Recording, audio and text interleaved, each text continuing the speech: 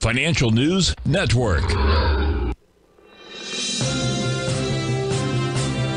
TFNN. Headline News Update. Okay, folks, Larry Pesavento with the afternoon update for TFNN. We've got the stock indices green all across the board. The Russell, Dow Jones, E-mini, and also the NASDAQ are higher. Of course, the strongest, happens to be the Dow Jones Industrials. NASDAQ gets back and forth from red to green, but it's still green right now, and the S&Ps actually took out the old high at 42.05. That's to be expected. Remember, folks, tomorrow we're going to have Stan Harley our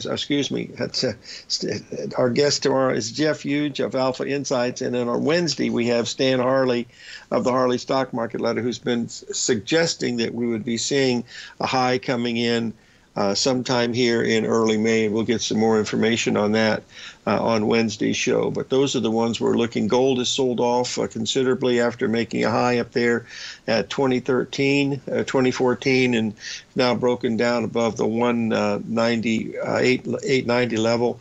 To me, folks, just looking at these, it looks like we've made some type of a pretty significant top in the metals here these last few days.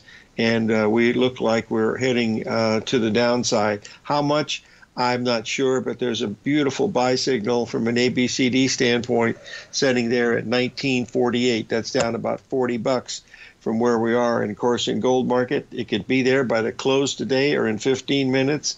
But it's going to be very, very interesting to see if we get to some of these levels. We're seeing great volatility all across the board. Stop and think, folks. The bonds have broken through almost 4 handles, down from the high from 133 to 129. This means higher interest rates.